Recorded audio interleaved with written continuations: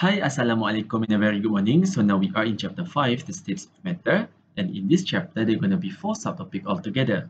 So we have the subtopic of 5.1 gas, 5.2 liquid, 5.3 solid, and 5.4 phase diagram. So in this video, we're going to focus on the subtopic of 5.1 gas, part 1 of the video first. So in this video, we're going to learn on how to explain the qualitative analysis of the basic assumption of the kinetic molecular theory for an ideal gas. Next, we're going to define the gases law, which includes the Boyle's law, Charles' law, and Avogadro's law. Next, we're going to learn on how to sketch and interpret the graph that involve the Boyle's law and Charles' law.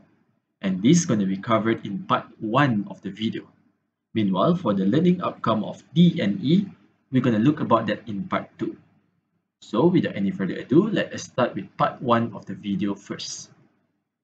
So, kinetic molecular theory of gases. So, kinetic molecular theory of gases is used in order to explain the observed behavior of an ideal gases, where the ideal gases were going to obey the gas law, which includes Boyle's law, the Charles' law, and Avogadro's law. In order to understand on how the ideal system works, we need to figure out few key assumptions. So the assumption number 1 that includes are the gases. We need to assume that they are made up of a large number of a small particle known as the molecule. And this molecule here need to be separated as far apart from one another, in which we're going to assume that the volume of the gas is going to be very small in comparison to the volume of the container. So seolah-olah the volume of the gas, we just going to ignore it, where it is negligible ataupun sangat tidak significant, dan kita boleh abaikan the volume of the gases. And as what you know that the molecule, which is the gases, gonna be in a state of a constant rapid motion. Dia akan sentiasa bergerak. And as a result, they're going to be colliding with one molecule to another, as well as with the wall of the container. And this collision here going to be assumed to be perfectly elastic without any loss of energy. And what going to happen here is that there's just going to be a redistribution of energy or the transformation of energy. So it just basically means that the energy is being conserved, and we're going to assume that there's no energy loss. Okay, and the other assumptions that we're gonna include as well is there will be no attractive or repulsive forces between the molecule. Kita akan anggap tiada daya tarikan antara satu sama lain. Padahal in reality, there is a attractive forces. So as what you have learned in chapter 4, they're going to be a van der Waals forces, for example, London dispersion forces, or the dipole forces. Tetapi in an ideal gas situation, we're just going to ignore all of that. And as what you know that when there is a collision from the molecule to the wall of the container, a pressure going to be exerted. And this situation are also influenced by the temperature. So when the temperature increases, we're going to see that the molecule will move much more rapidly because the average kinetic energy increases. Okay. So in the collision state, the gas molecule will exert a force to the wall of the container. Okay. And the pressure going to be formed when the force is applied to the end here, or to the container of the wall, to the wall of the container. And when the force is divided by the area, we're gonna produce a pressure, in which the force is in the unit of Newton and area is in the unit of meter square. And that is why the common unit of pressure that we usually use is in Newton per meter, or known as Pascal. And here is the example of device that can be used in order to detect the gas pressure, which is known as barometer. Meanwhile, the below part here will be very helpful for you to convert the units of pressure to one another.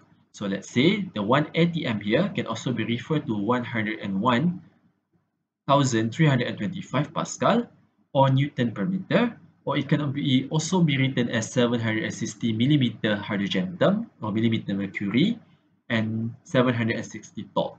So these are the conversion, and it will be very helpful for you in order to solve problem related to the ideal gas equation. Now we're going to look into one of the gaseous law, which is the Boyle's law. So according to Boyle's law, for a fixed amount of gas, which is number of mole, at a constant temperature, so when the number of mole and the temperature is constant, the Boyle's law stated that the volume is inversely proportional to its temperature, which means that when the volume decreases, the pressure going to get higher. So as what you can see here, at first the volumes are large. But when we reduce the volume to a certain amount, which is from 1 liter to 0.1 to 0.5 liter, the pressure will get higher and higher. And this is because the space for the molecule to move around will get limited. And as a result, they will collide with the walls of the container much more frequently, and then the pressure will get higher. Okay, and this situation can also be written in terms of volume, which is directly proportional to 1 over P, and PV can be located on one side, and then you can make an equation by putting K as the proportionality constant, and you can convert the K here into P1 V1 equal to P2 V2. So K here referring to the same thing but at two different situations, where P1 refer to the condition at the initial stage. Meanwhile, 2 here refers to the situation at the final stage. And P here refers to a pressure, and V referring to the volume. And you can also use graph in order to relate the Boyle's law. So as mentioned, when the pressure decreases, when the volume decreases, the pressure will get higher. So from here, you can see that when the volume got reduced, the pressure will get higher. Similarly, if you increase your volume, the pressure will get lower. So when your volume increases to here, then your pressure will get lower. At the same time, this can be related by using a pressure where it is directly proportional to 1 over V. So supposedly, we're going to get a straight line graph in which the gradient is equal to K. And as mentioned, you can also bring the V to the left-hand side, and then we can make it a subject, which is K here, which refers to a proportionality constant. And when we do that, we're going to get a graph of PV versus P, and then we're going to get a straight line referring to a gradient, which has a zero gradient here.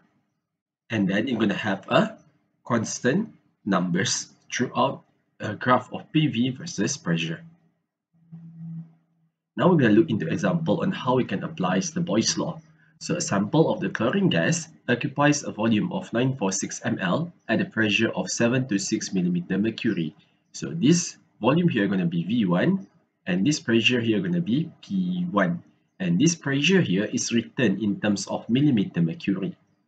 And then we need to calculate the pressure of the gas, which is our P2, in millimeter mercury as well as in atmospheric pressure if the volume is reduced to 154 ml at a constant temperature. So here going to be our V2, and this happens at a constant temperature, which is a condition for the Boyle's law. So we're going to use P1 V1 is equal to P2 V2. And this is information that we have gotten from reading the question here. So we just substitute that in which we're going to find the P2.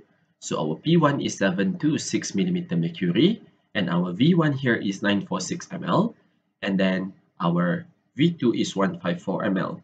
So ml and ml can be cancelled out, and as a result, when we do the maths here, we're going to get 4,460 mm mercury. So we have found out the pressure in millimeter mercury. And now we're going to change the millimeter mercury into atmospheric pressure. And this is where the conversion are important, because from your conversion, you know that 760 millimeter mercury equal to 1 atm. If you have 4,460 millimeter mercury, how many atmospheric pressure do you have? So for this, you have to do a cross multiplication similar to what you have learned before. Okay, so you can do a cross multiplication here to here, here to there, and then you're gonna get 760x is equal to 4460.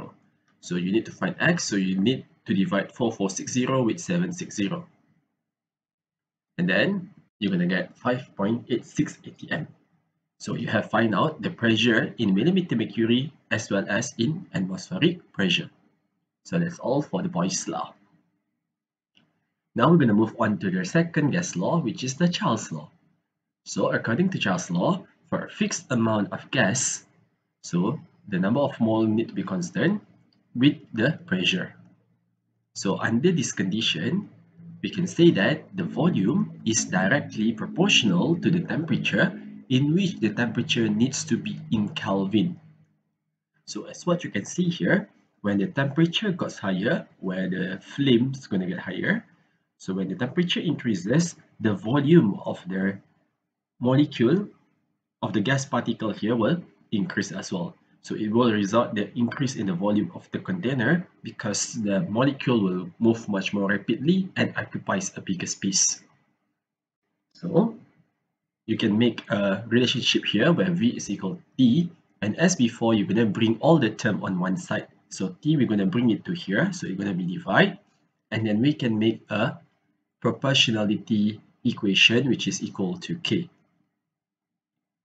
And then K here is also referred to V over T, right? So you can make it V over T as well.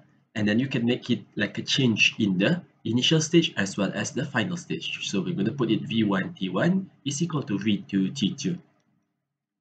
Okay, so 1 here refers to the initial stage, and for the number 2 here refers to the final stage.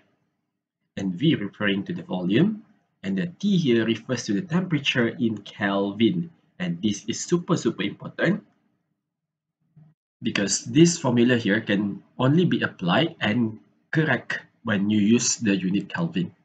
And if you have the question of using 25 degrees Celsius in the question, you need to convert that into Kelvin by adding with 273.15. So the situation in which the condition happened is at 298.15 Kelvin. So this is important step. Similarly, you can also use graph in order to relate the Charles law. As mentioned, when the temperature increases, the volume will increase as well. So as a result, you're going to get a straight line graph, and it will reaches 0 for a Kelvin here. So it's going to reaches the 0 axis, which is at the origin. However, when you use degrees Celsius, so you need to extrapolate the graph so that it reaches negative 273.15, because 0 Kelvin here referring to the negative 273.15 degrees Celsius, and as a result, that is why you need to extrapolate the graph for a degree Celsius unit. Okay, so just be really careful of the unit that you are using for the graph. Now let us look into example on how we can apply the Charles law. So a sample of the carbon monoxide gas occupies 3.2 liter at 125 degrees Celsius. So this is going to be our volume 1, and this is going to be our temperature 1. And for this temperature, as mentioned, we need to change it into Kelvin. So as a result, we're going to add it with 273.15.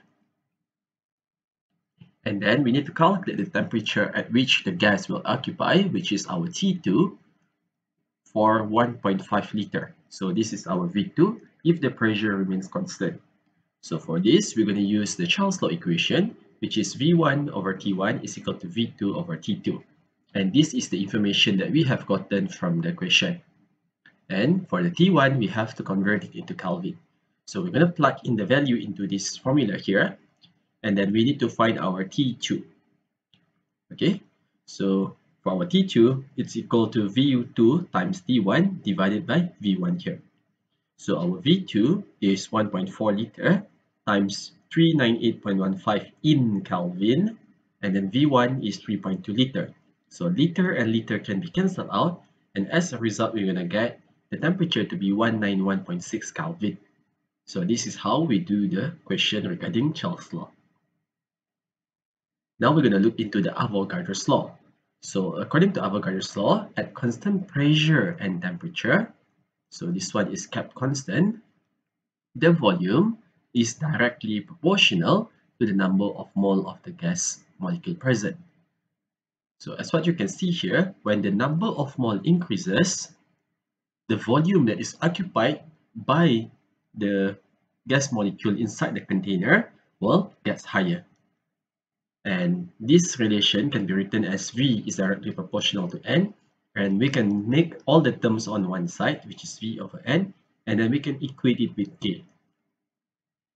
And then we can make a situation in which V1 and 1 is equal to V2 and 2, where 1 here refers to the initial stage, while the 2 here refers to the final stage. Okay, and N here refers to the number of mole of the gases, and V here refers to the volume. And this is an example of question on how we can apply the Avogadro's law. So as what you can see here, the 2 mole of the chlorine gas were kept in a cylinder with a piston occupy a volume of 49 liter. So this one going to be our V1, and here going to be our N1. So when another 3 mole of chlorine gas is pumped into the cylinder at constant temperature, so this is the condition in which it happens at a constant temperature. And then we need to calculate the final volume of the gas. So we need to find our V2 here. So for our N2, you need to be careful because our N2 here refer to the addition of another 3 mole. It is not equal to 3, but it is equal to, from original 2, we need to add up with 3. So we should supposed to get 5 mole. So our N2 going to be 5 because it add 3 mole from the 2 moles. So we need to use the formula of V1 is equal to V1 over N1 is equal to V2 N2. And V1 here is equal to 49 liter. And then our N1 here is 2 mole. And then we're going to find our V2 in which our N2 here is 5 mole as stated here. So we're just going to do a cross multiplication. And then lastly, the volume of the gas that we're going to obtain at the final stage is 122.5 liter.